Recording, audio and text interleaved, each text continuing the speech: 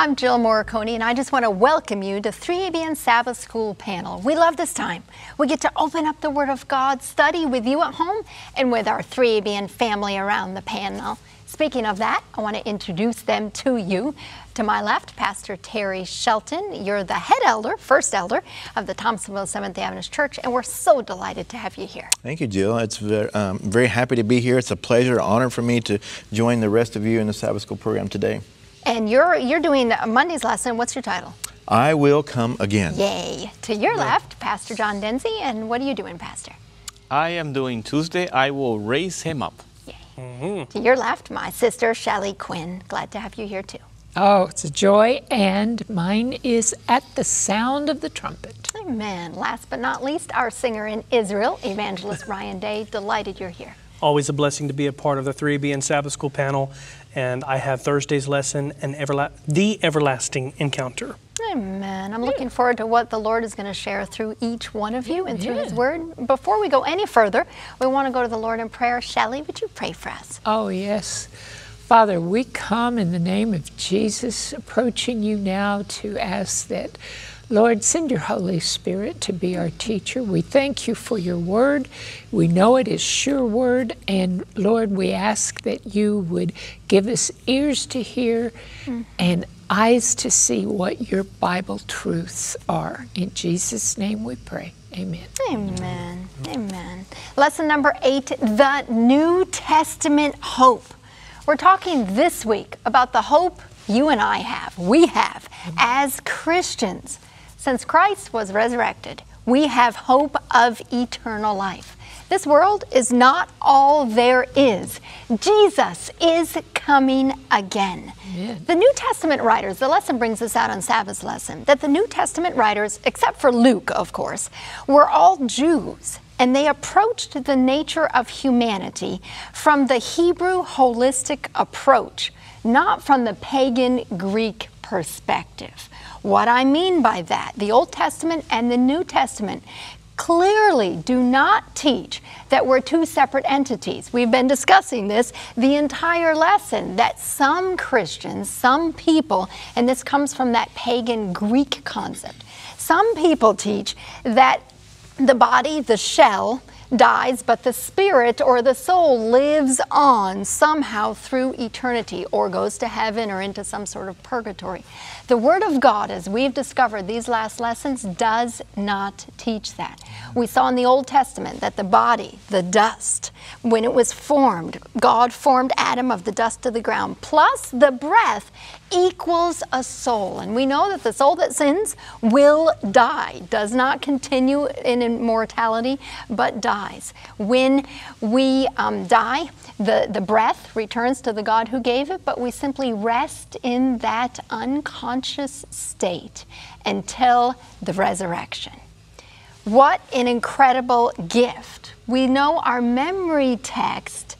This is 1 John 5, 11 and 12. This is the testimony that God has given us eternal life. Amen. And this life is in His Son. What does that mean?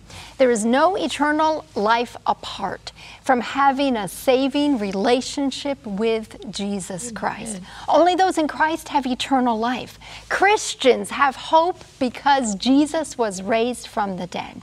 He who has the Son has life.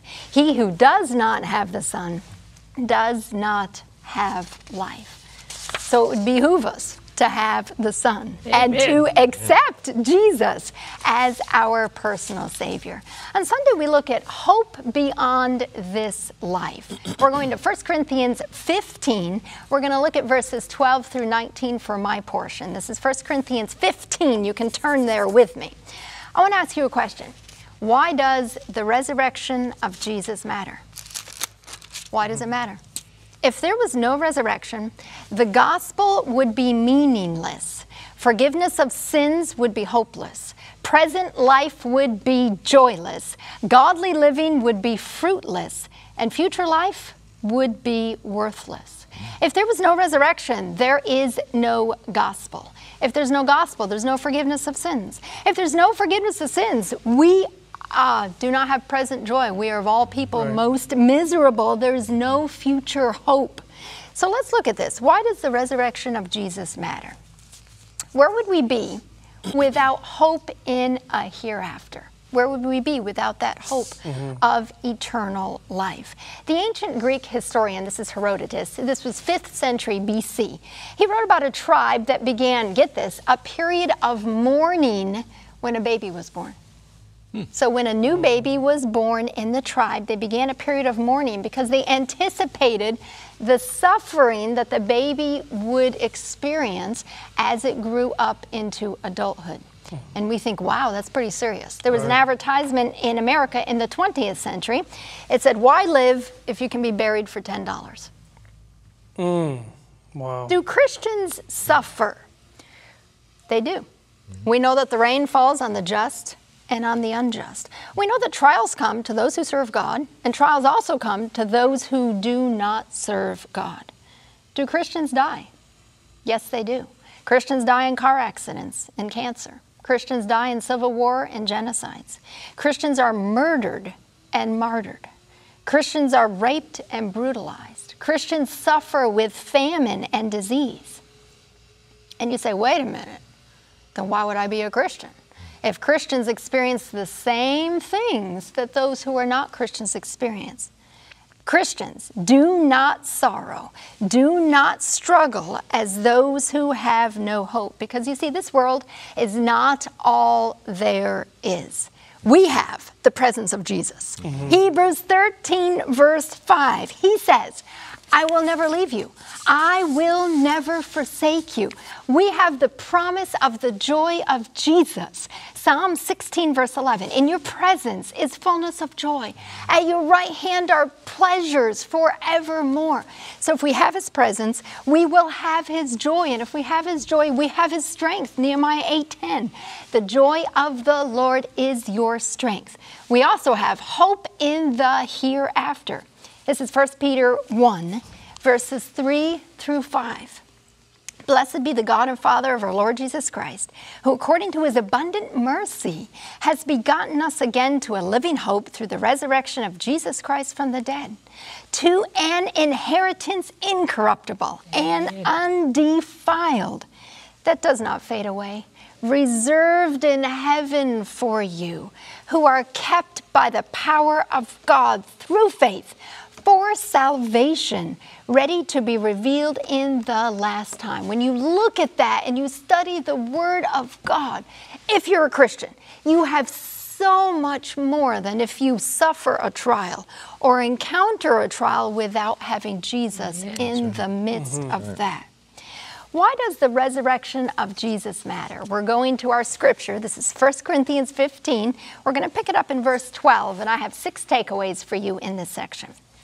Now, if Christ is preached that he has been raised from the dead, how do some among you say there is no resurrection of the dead? I love Paul's logic. You know that? Right. The progression of logic that Paul has here. What is he saying? If Christ is raised from the dead, how could you be saying that there's no resurrection of the dead? Because if Jesus is raised, then other people have to be as well. Verse 13, if there's no resurrection of the dead, then Christ is not risen. So that's the flip side of the logic. Well, clearly, if there's no resurrection, then Christ would not have been able to be risen either. Takeaway number 1, our resurrection would be hopeless without the resurrection of Christ. Believing that Christ was resurrected means also believing that the dead will be raised at Christ's second coming. The two concepts are inseparably linked. Because he was resurrected, we have hope that one day at the second coming of Jesus, we also will be resurrected. In the first resurrection, the resurrection of the righteous. Let's look at verse 14.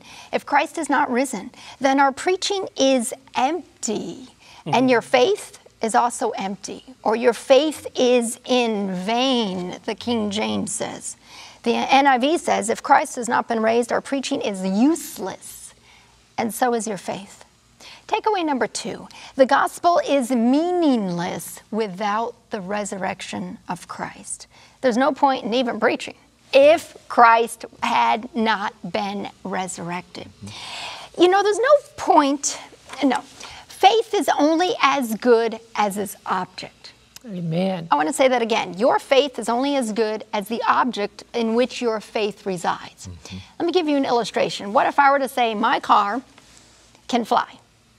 I have faith my car can fly. I believe it. I truly have faith. Does that mean my car is going to fly? Absolutely not. What if I were to say I'm going to drive 80 miles an hour over the rim of the Grand Canyon and I'm going to prove to you that my car flies? What's going to happen? It's going to crash. My car is going down. Why? Because the object of that faith is not very good. It didn't matter if I had faith, but the object wasn't good. What is the difference with us as Christians? There is no point in having faith if there's no resurrection of Christ. Amen. So the object of our faith is in Jesus, his perfect life, his substitutionary death, and his, most importantly, and for this study, his resurrection. Let's look at verse 16. If the dead do not rise, then Christ is not risen. If there is no future resurrection, then what we preached about Jesus would be false. Amen. Takeaway number 3, our eternal life is hopeless without the resurrection of Christ. Verse 17, if Christ is not risen, your faith is futile. You are still in your sins. We'd still be separated from God. That means 2 Corinthians 5:19 never happened. What does that say? That says God was in Christ reconciling the world to himself, not imputing their trespasses to them. And it's committed to us the reconciliation, the word of reconciliation. Well, what does that mean? That means if Christ had not risen, that never even took place. Right. Remember, Jesus came to bridge the gap between my sin and the holiness of God. He came to offer his perfect sacrifice as in my place. He stood in my place. But if he did not raise from the dead, takeaway number 4, the forgiveness of sins is pointless without the resurrection of Christ. Verse 18, then those who have fallen asleep in Christ have perished. This is all the people who have died in Christ, believing in hope, believing in that promise of resurrection. If Christ had not been resurrected, they would have actually died the second death already. There would be no hope of resurrection for them. Takeaway number 5, hope beyond the grave is worthless without the resurrection of Christ. And finally, verse 19, if in this life only we have hope in Christ, we are of all men most miserable, or of all people most pitiable.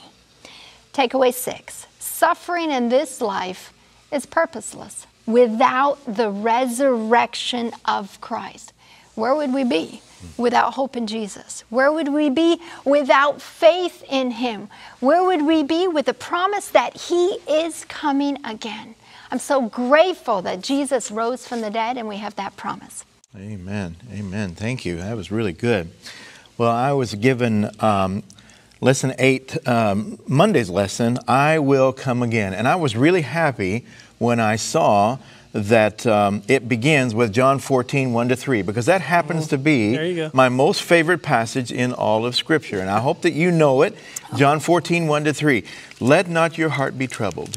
You believe in God, believe also in me. In my Father's house are many mansions. If it were not so, I would have told you. I go to prepare a place for you.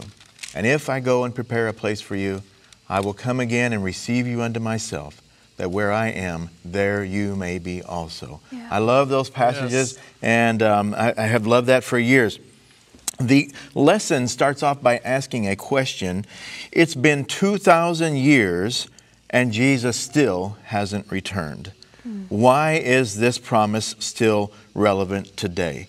Well, let me ask you a question, friend. Is God a man that he should lie? Right? It tells us that in Numbers 23 and verse 19. God doesn't lie. Jesus doesn't lie. And so if they said it, you can take it to the bank. We are closer. I believe this. I don't know about the rest of you. I believe that we are closer to the second coming of Jesus than ever before. Do you at home, do you believe that? Take a look at this world. Just look at what is happening, what is going on in our world today. And we know that something big is coming. Yes. And for those of us who believe in that coming, we know what that big event is. Yes. Every day that comes and goes, we are one day closer to that great event. Now, if you're a believer of the Word, you know that I believe that symbolically in heaven there's a countdown timer going on. At least in the mind of God, right? There's this timer that's counting down one day and one day, one day. And one of these days, that timer is going to reach zero. Yeah. We don't know when that day is coming, but we know that it is coming. Why do we know it is coming? Because He said so. And we can believe that. In the book of Revelation, it's pointed out by our lesson that Jesus says, I am coming again 4 times. Is that important? Yes, it is. In fact, in one place He said, I am coming quickly. The expectation of the New Testament church was that He would be coming back in their lifetime. And this is why they work so feverishly to spread the gospel to every part of the globe. But unfortunately, that wasn't to be. It wasn't coming in their lifetime or in the generations that soon followed the New Testament believers. And now we find ourselves waiting. And we've been waiting for so long that, some people are saying, this is not really going to happen. This is just a big myth. This is a fairy tale. You ever heard anybody say that the Bible is a fairy tale? I have. And Peter prophesied that people would say this. It records in 2 Peter chapter 3 and verse 4. They would say, where is the promise of His coming? For since the fathers fell asleep, all things continue as they were from the beginning of creation. Previous to that verse, it calls them scoffers. Scoffers would come. So from a human standpoint, it does seem like that there has been a delay. But has there been a delay? The Apostle Paul wrote in the book of Romans chapter 5 and verse 6 that in due time Christ died for the ungodly. You hear that? In due time. That's right. You see, God has a timetable. He has a timetable, and it's not the same as our timetable. Not mine, not yours, not anyone watching. God has a timetable, and His timetable is perfection. So we must ask the question, well, what is God waiting on? Yeah. The Bible gives us one answer, which is found in 2 Peter chapter 3 and verse 9, where it says, the Lord is not slack concerning His promise, as some count slackness, but is long-suffering toward us, not willing that any should perish, but that all should come to repentance. You see, God is waiting for as many people as possible to come and get in that ark of safety while there is still time. Are you praying for people to get in the ark of safety? I know that I am. Every day we pray for people. Please, God, help them to get in the ark while there is still time. And even now, the final test is yet to come upon us. And that means that people are still in the valley of decision. Am I going to accept this? Am I going to reject it? Today it seems nice. Tomorrow I'm not so sure, People are in the valley of decision about whether they're going to believe everything that is written in this book or not. I think there's another reason why, as the question is asked, why is John 14, 1-3 so relevant? Because let's say that Jesus doesn't return for 200 years, or even 100 years, or 50 years. We won't be here to see that, right? As we read in the book of Hebrews chapter 9 and verse 27, it is appointed for men to die once. Yes. Every one of us are headed for that grave if Jesus continues to tarry. And all of our lives, it's all that we have. And when we take our last breath here on planet Earth, we have no knowledge of the passing of time. And the second coming of Jesus is never more than a moment or two away from that perspective. Friends, probably throughout this whole COVID pandemic and everything that we have come through in the last couple years, we have seen many of our loved ones pass into the grave. But many people are dying today, and I think it's safe to say they had no clue that was coming. Someone taken tragically in an accident on the highway, someone in a fire, in a plane crash or whatever. They have no knowledge that was coming upon them. And yet, if we understand the Bible correctly, we understand that when we fall asleep, that's it. That's it. And we are waiting for one of 2 possible resurrections. Friends, it doesn't matter when Jesus returns. What matters is that he does return. Amen. And we can count on that. You know, I think about the long suffering and the patience of God. He has been waiting and waiting and waiting and waiting. I did a study one time on the promise to Abraham to give him the land of what would be known Israel at that time. And, you know, Abraham received this promise from God, and yet it didn't really come to fruition until like 400 and something years later. Again, God has a timetable. And it's not our timetable, but God knows what he's doing. And when the fullness of time has come, Jesus came, right? Jesus came as a baby when the time had come. Right. And he will come again when the time has come. What is our part? Our part is to be ready. Be ready, to be faithful, to be telling others, this time is coming. Again, I say, look at the world around you. The natural disasters that are happening, the crime and the violence that we see going on in our world today, it seems to be more rampant than ever before. Something big is occurring. Something big is about to happen, and we know what that is. It is that Jesus Christ is coming again. I hope that those of you watching today are looking for that day with anticipation. I hope that you are counting on his promises when he says, I will come again and receive you unto myself. Why is he coming again? Because he wants to take us with him. He wants to be with us. Right. You know, he wants us to experience that life that he has waiting for us. It'll be a shame to miss out. It'll be a shame to miss out. You know, sometimes we as Christians, we talk about this judgment that's coming and this fire, and we'll study that in a later lesson, this fire that's coming and this judgment and everything.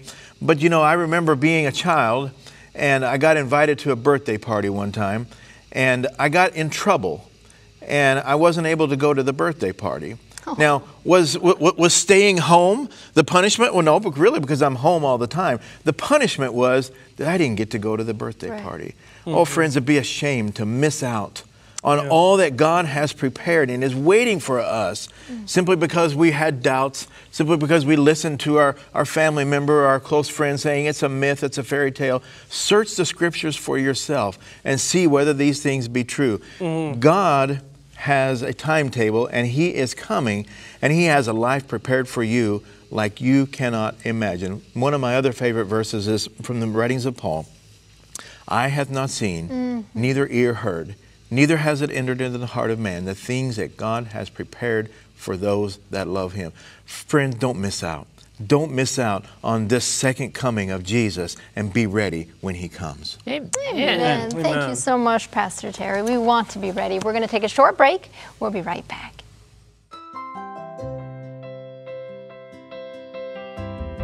Ever wish you could watch a 3ABN Sabbath School panel again? Or share it on Facebook, Instagram, or Twitter? Well, you can by visiting 3ABNSabbathSchoolPanel.com. A clean design makes it easy to find the program you're looking for.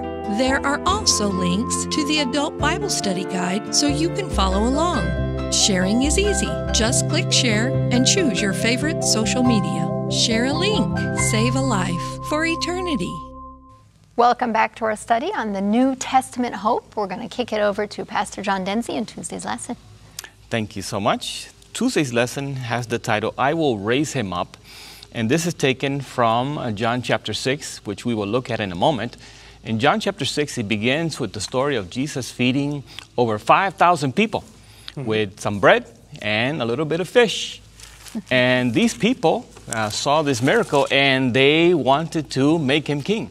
And Jesus, perceiving this, he separated himself. But the next day, the people were looking for him, and they found him. And that's when Jesus begins to talk to them that he is the bread of life. Let's go ahead and go into John chapter 6 now, beginning in verse 26. Jesus answered them and said, Most assuredly, I say to you, you seek me not because you saw the signs, but because you ate of the loaves and were filled. Do not labor for the food which perishes, but for the food which endures to everlasting life, which the Son of Man will give you, because God the Father has set his seal on him. So we have here a message. Now, Jesus said, do not labor for the food which perishes. In other words, don't set your highest priority on getting food and getting things. You know, we do have to work in order to get food, to bring food to our tables.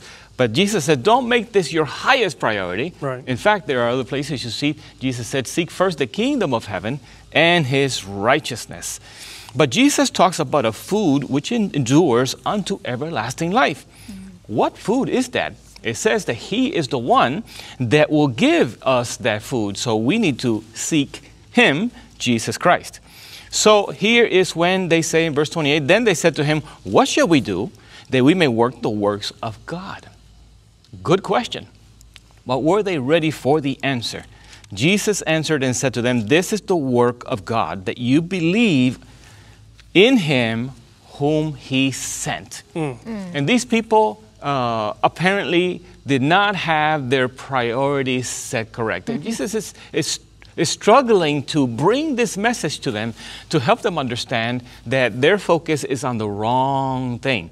In John chapter 6, Jesus presents the bread of life, and he also talks about what happens for the righteous when they die and when they participate in following Jesus. So here we go in verse 30. They said, therefore they said to him, what sign will you perform then? You see, seeking for miracles, seeking for things that will bring them excitement, that we may see it and believe you.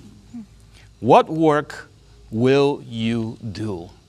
So once again, we see them the wrong focus. Here they go. Our fathers ate the manna in the desert. As it is written, he gave them bread from heaven to eat. Now it's interesting because Jesus first preached to them, and then he fed them. So they had a message, but their focus became the wrong thing. Now they are asking, what are you going to give us? Moses gave bread from heaven. What are you going to give us? And Jesus said to them, in verse 32, most assuredly I say to you, Moses did not give you the bread from heaven, but my Father gives you the true bread from heaven. For the bread of God is he who comes down from heaven and gives life to the world.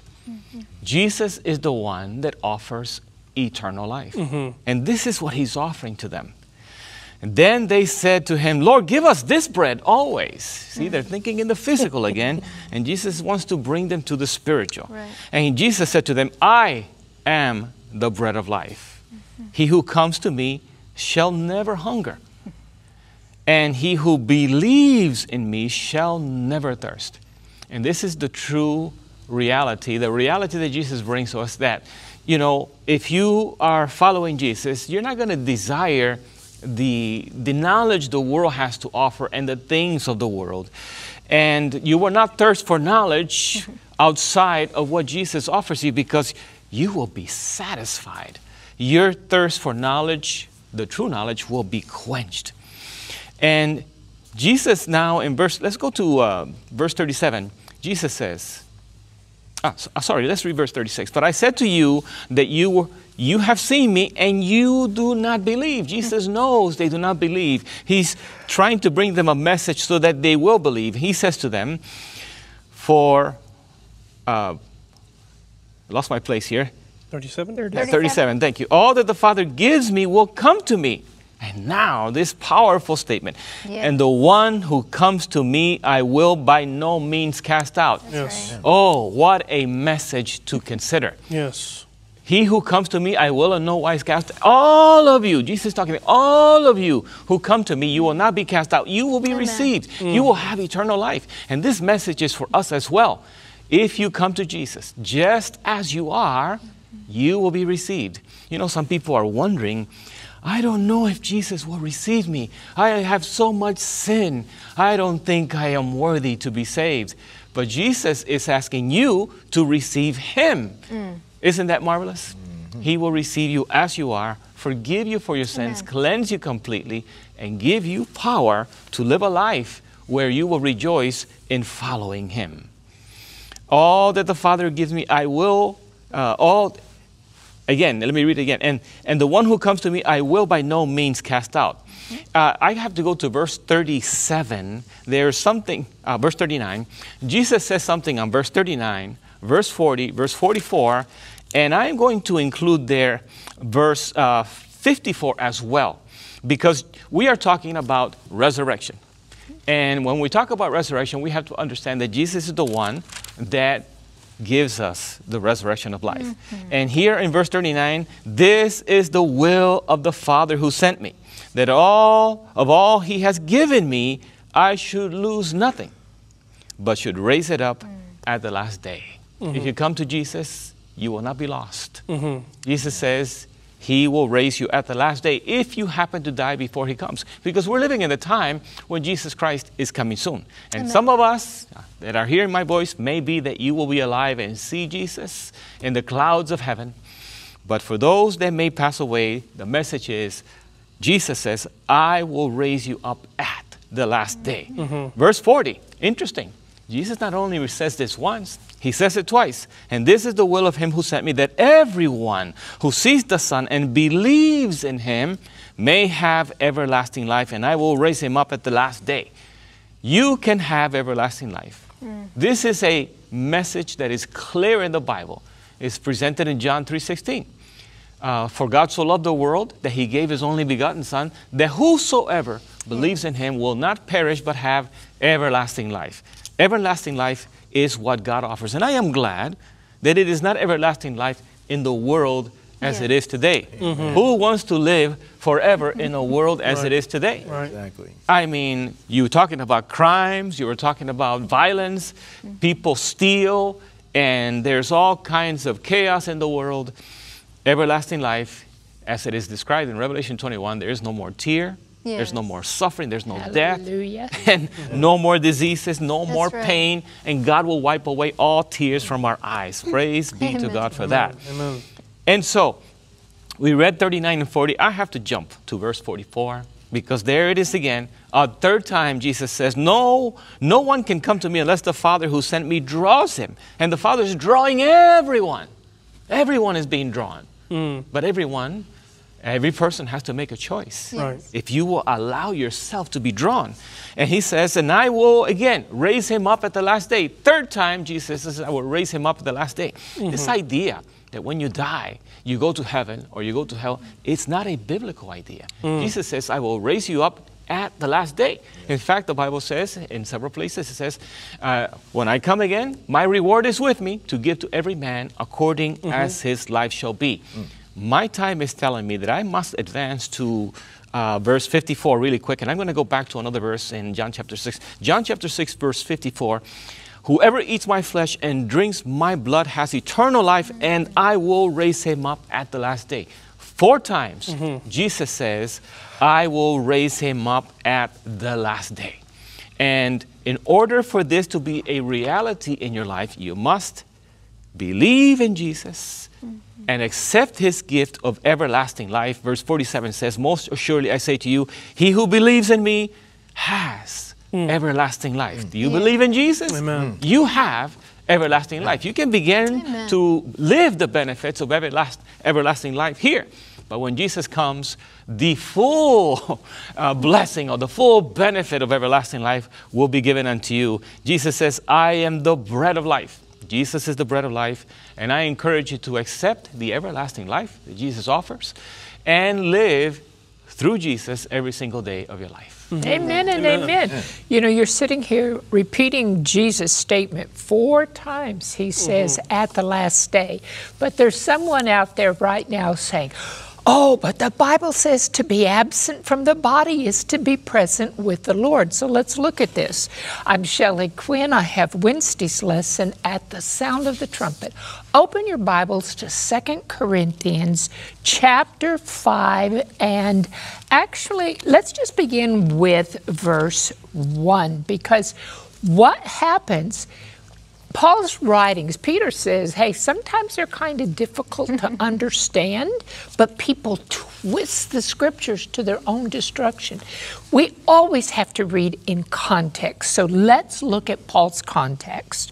In 2 Corinthians chapter 5, Paul says, we know that if our earthly house, this tent, is destroyed. Okay, so now he's talking about when we're alive, our bodies are our tent. This is our earthly house. Our bodies are our tent. But if it's destroyed, we have a building from God, a house not made with hands, eternal in the heavens. So now he's talking about a different body that we're going to have, an eternal body.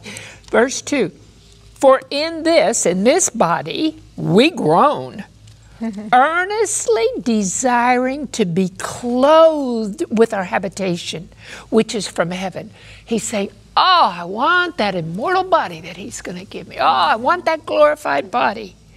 And when you're in pain, that's what you want. And then he says, but look at this, verse 3. He says, if indeed having been clothed, we shall not be found naked. What? Now let's look at verse 4.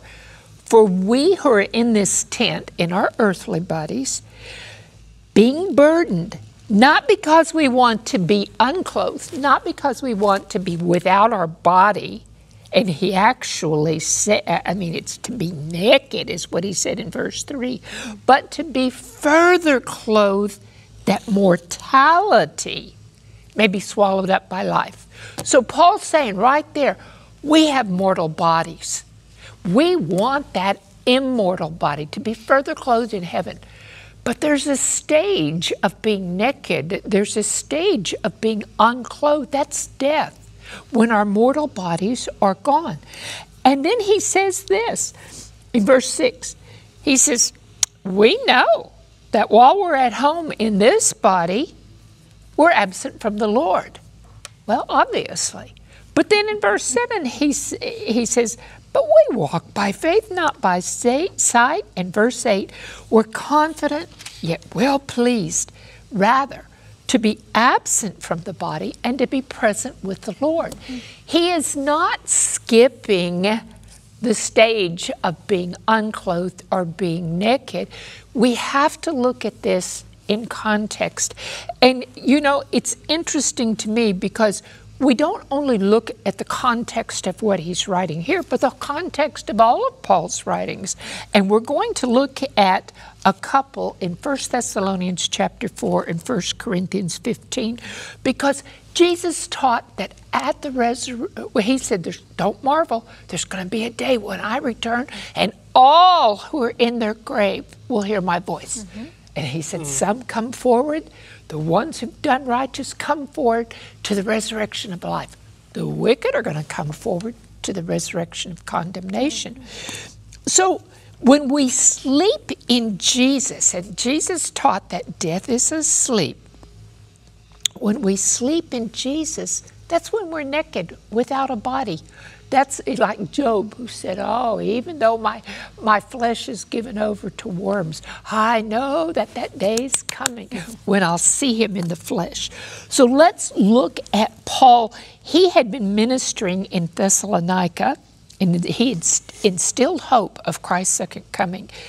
But while he was gone, people came to a false conclusion that you had to remain alive till Christ returned, or you're not going to get a new body. So now they're grieving those who'd fallen asleep. Look at 1 Thessalonians chapter 4 and verse 13. Paul's trying to correct their misconception.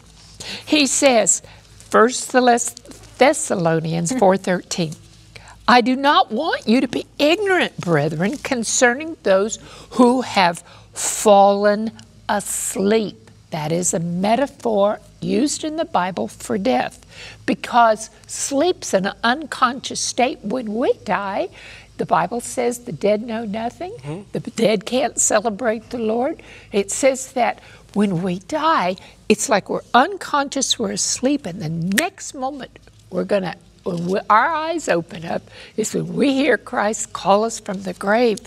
And so he says, don't be ignorant, brethren, concerning those who've fallen asleep, lest you sorrow as others who have no hope. There's a resurrection hope because Christ conquered death, because he resurrected. Verse 14, for if we believe that Jesus died and rose again, even so, God will bring with him those who sleep in Jesus. This is a basic tenet of the gospel, that God's plan is that Christians are going to be resurrected at that last day, right?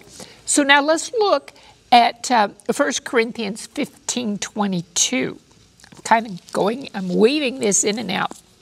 1 Corinthians 15:2 says, as in Adam, all die, even so in Christ, all who are in Christ, all shall be made alive, but each one in his order. Christ was the first fruits. We studied that last time. Afterwards, now it's talking about when our order is, when we're going to be resurrected, when we're going to be clothed further from on high. Afterward, those who are Christ at his coming. Nowhere does the Bible teach that man has an immortal soul. 1 Timothy 6:16 says God alone has immortality. He lives in an inapproachable light. You know, I was taught growing up that when you died, you went to heaven, your spirit, then your breath, but then at the second coming, he came back and he's going to reunite you with your body. It's not in harmony with the remaining text. Nobody has immortality yet. 1 Thessalonians 4:15, Paul says, this we say to you by the word of the Lord, that we who are alive and remain until the coming of the Lord will by no means precede those who are asleep. What's Paul saying? He's saying that there's no advantage to being alive when Christ returns. We're not going to go into their presence before the dead do, so that tells you they're not in his presence, are they? So Paul's language would be meaningless if the dead were already with Christ. The Thessalonians were mourning. Remember, what he's trying to do is show them that they can be comforted. Verse 16, for the Lord himself, here it is, will descend from heaven with a shout, with the voice of the archangel, with the trumpet of God. There's nothing secret about Christ's second coming. It's right. Loud, it's visible. Christ says that the heavens are going to be shaken with the power. He's going to east to west like lightning. He's going to dash around. Everybody, every eye will see him. So in Matthew 24, verse 30, it says, the sign of the Son of Man will appear in heaven. This is Jesus. All the tribes will mourn, and they will see the Son of Man coming on the clouds of heaven with power and great glory. He'll send his angels with a great sound of a trumpet, and they will gather together his elect from the four winds, from one end of heaven to the other. Are we to think that some people are going to sleep through this spectacular event? It's no secret. Now returning to 1 Thessalonians 4:16. I've given you whiplash. He says, Christ descends with the shout of an archangel, with the sound of the trumpet. And verse 16 says, and the dead in Christ will rise first. They don't descend, they rise. And then verse 17 says, then we who are alive and remain shall be caught up together with them in the clouds to meet the Lord in the air, and thus we shall always be with the Lord. The dead saints, the live saints, they are caught up between heaven and earth to meet Jesus in the air. And that's where we go right back to what you were talking about, Terry. Jesus said, I've gone to prepare a place for you. In my Father's house are many mansions, and I'm coming for you again. And one last, I'll leave this one for later. Okay, I think my time's up. All right, so Shelley has actually, me and Shelley both are kind of going to set the stage for next week's lesson, because we're going to be talking about, difficult passages that some people use to combat some of these things that we believe the Bible to clearly teach. But, You know, I'm right here in 1 Corinthians chapter 15, and I'm going to read the first few words of verse 51, because that's going to kind of set us up for Thursday's lesson. By the way, my name's Ryan Day, and I have Thursday's lesson entitled The Everlasting Encounter. And so the very first words of 1 Corinthians chapter 15, verse 51, it says, "Behold, I tell you a mystery. We shall not all sleep, but we shall all be changed."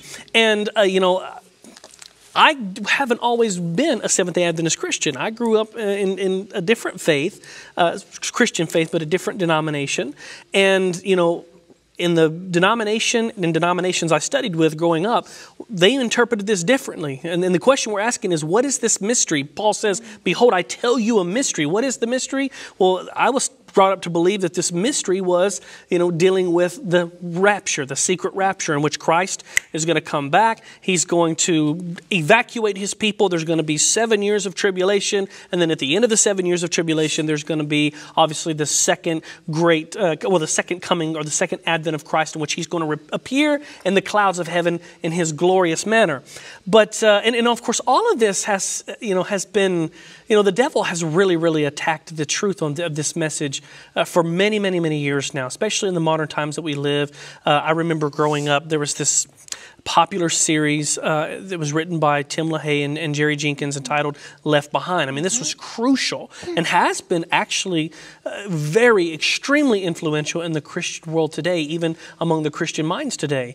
And this is what I was taught growing up. I remember watching and listening to the tapes, the audio cassette tapes, and listening to the audio, the dramatized audio. And they even had the VHS tapes at that time that they would put in, and we would go to Sunday school and we would watch Sunday school after Sunday after Sunday after Sunday. We would watch these videos, and so it was programmed and placed into my mind a series of events and how these things were going to unfold. And this, the title of this lesson is The Everlasting Encounter. The encounter that they thought, what was taught to me, that I was brought up with, was that Christ is going to encounter his people at the secret silent rapture, and then, the last days and the final events of Bible prophecy are going to unfold.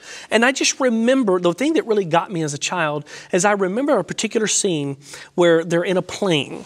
And I wasn't a Bible scholar, and I'm still not a Bible scholar, but I was studying. I was learning as a young man, and there were several texts, like 1 Corinthians 14 and many other texts, 1 Thessalonians chapter 4, 1 Thessalonians chapter 4 and many other texts that had come to my mind that I had read. And I just remembered as a child watching this scene, this plane scene where this lady's husband had just miraculously disappeared, and his clothes were laying there, and she tells the main character of the movie, "Hey, could you go to the restroom and look for my husband? I think he's ran off naked." And so he looks down and he sees the clothes laying there, and he's just beside himself. And then the scene cuts over to a family, a mother and father sleeping, and right there on the plane next to them where their children were supposed to be sitting, their clothes were missing. The children had vanished. And then, of course, chaos erupts on this plane, and then they end up finding out that the main pilot, had been raptured, and the co-pilot was left there with no one to drive the plane. And so it was just this chaotic scene.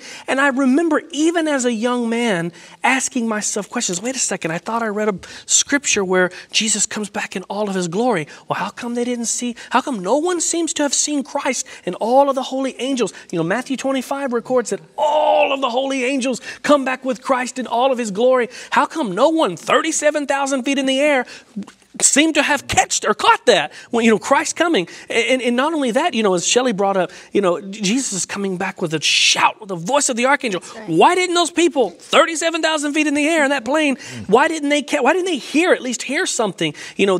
Christ coming is going to bring a resurrection, and he's going to be seen. The Bible says every eye's going to be seen. And I remember listening to all and reading all these texts, and they were all flooding into my mind. And even as a young man who didn't really know the Bible as well and was still studying and learning and growing, I questioned this. And a lot of it has to do with just a misunderstanding, a misinterpretation of God's word. Shelley touched on a passage that I didn't know she was going to touch on. I actually had in my notes to cover 2 Corinthians chapter 5, verse 8, where a lot of people quote the text. We are confident Yes, and well pleased. This is New King James Version. And well pleased, rather, to be absent from the body and present with the Lord. They say, see, when you die, you're absent from the body, your soul, your spirit floats up, and you're now present with the Lord. But it's quite interesting that if you read this text, and I'm just going to quote the King James Version here, it's almost the exact same words, but the King James Version says, and Paul writes, we are confident, yes, and willing, rather, to be absent from the body and to be present with the Lord. But nowhere in this passage does Paul say, as soon as you die, you're immediately in the presence of God. In fact, you read the scriptures and explained it so carefully and so wonderfully. But verse 4 holds the key here. Yeah. Verse 4, it says here in 2 Corinthians chapter 5, verse 4, it says, for we who are in this tent, again, the body, we're groaning, being burdened by this, this carnal body, this carnal life. We're burdened, notice, not because we want to be unclothed, but further clothed. Notice, here's the key, that mortality might be swallowed up of life. This is Paul's second letter to the Corinthians, and he's talking about mortality being swallowed up of life. Well, if it is true that when you die, you immediately are absent from this body and present in some spiritual, ghostly, transparent version of yourself up in the presence of the Lord, well then what did Paul actually believe in regards to when mortality would be swallowed up? The answer is found in that passage we began with at the very beginning of this lesson here, back in 1 Corinthians chapter 15. Remember, in 1 Corinthians 15, he starts the passage here in verse 51, or this section in verse 51. He says, behold, I tell you a mystery. We shall not all sleep, but we shall all be changed. And then some people may have stopped right there, and they just say, oh, I can't wait for that time when we're all going to be changed. And some people say, that's at the rapture. We're going to be changed at the rapture. We're going to be taken into the glory of God in our spiritual bodies, and then havoc is going to just tear loose down here on this earth for 7 horrible years of tribulation. But they don't realize that they keep reading. Notice it says, but we shall all be changed when? In the moment, in the twinkling of an eye, at the last trump. Well, what event comes with the last trump? The second coming of Jesus Christ. It goes on to say, for the trumpet will sound and the dead will be raised incorruptible. Notice the dead are being raised when? At the last trump, okay? Not before then, but at that moment. It even goes on to say, for this corruptible must put on incorruption, and this mortal must put on, here it is, immortality. So when do we receive immortality? Not at the point when we die. No, the Bible clearly teaches that we sleep in the grave until either, as Brother Terry brought out, either one of two resurrections. The resurrection of life at the second coming of Christ, or the resurrection of damnation 1,000 years later. And so it goes on to say, so when this corruptible has put on incorruption and this mortal has put on immortality, then, I love that word there, then, it's then, at that point, shall be brought to pass the saying that is written, death is swallowed up in victory. Yeah. O death, where is your sting? O Hades, or O grave, where is your victory? It is only at the point at the second coming of Jesus that we can say those words, that we can sing that song, that we can declare that victory, because it's only at that point, in Christ triumphing over the world by coming back and revealing himself at his second coming, in his glorious return, that we can say we are changed because of him and what he has done. In fact, I love the text in Philippians 3, verse 20 and 21. Again, speaking in the context of the second coming of Christ, Paul writes in Philippians 3, verse 20 and 21, for our conversation is in heaven, from whence also we look for the Savior, the Lord Jesus Christ. And I'm reading from the King James Version here. Who shall change our vile body, that it may be fashioned like unto his glorious body. When does that happen? Not at some secret silent rapture. No, the Bible doesn't teach that. It happens at the second coming of Jesus. Amen. Where we are being made likened unto his glorious body, according to the working whereby he is able even to subdue all things to himself. So my friends, make no mistake. When it says here that the Lord himself, and Shelley read these texts, 1 Thessalonians 4, verse 16, for the Lord himself will descend from heaven with a shout, with the voice of the archangel, with the trumpet of God. The dead in Christ shall rise first. You better believe it's going to happen just like that. We don't have we don't talk about the comings of Jesus. We talk about the second coming of Jesus, and he is indeed coming very, very soon. And I love the quote that we find, beautiful, hopeful quote in Ellen G. White's writings, The Great Controversy, page 645. She says, little children, are born by holy angels to their mother's arms. Friends long separated by death are united, never more to part, and with songs of gladness ascend together to the city of God. Amen. What hope we have. What hope we have as Amen. Christians. We're talking today about the New Testament hope. I want to give each one of you a moment to share a final thought about your day. Pastor Terry. Friends, today many economists, many scientists, many people who study what's going on with the earth and society, many of them agree that something big is coming. There's some kind of event that is in our near future, and we're here to tell you what that event is. It is the second coming of Jesus. One day he will, as they say, split that eastern sky, and he will make his appearance. Will you be ready? Amen. John chapter 6, verse 37. All that the Father gives me will come to me, and the one who comes to me I will by no means cast out. Remember that. Come to Jesus, he will not cast you out. Amen. I just want to leave you with one scripture, Hebrews 11, verses 39 and 34. Hebrews 11 is the faith chapter. It's talking about all these saints from the Old Testament, all these saints from the New Testament, people who were martyred, thrown into the Colosseums. And you know what it ends with? Listen to this, Hebrews 11, 39 through 40. All of these, having obtained a good testimony through faith, did not receive the promise, God having provided something better for us, that they should not be made perfect apart from us. We're all going to be made perfect and put on immortality at the same time. Amen. And your loved ones, your dead loved ones, your friends, your family, they will not get to step through heaven's gates before you. That's why I love the text that Shelley read earlier from 1 Thessalonians 4, verses 17 and 18. Then we which are alive and remain shall be caught up together with them in the clouds to meet the Lord in the air, and thus shall we always be with the Lord. Comfort one another with those words. Amen. Amen. Thank you, Pastor Ryan, Shelley, Pastor Johnny, and Pastor Terry. Thank you for your study of the Word. Such hope we have.